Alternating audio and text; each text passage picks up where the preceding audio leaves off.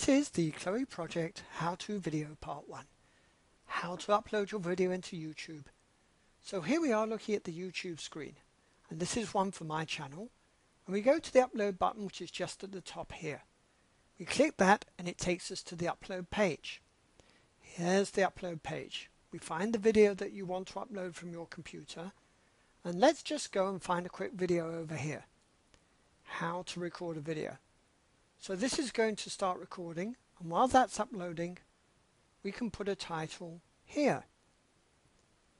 We can add a description, we can put tags, and we should also do our privacy settings.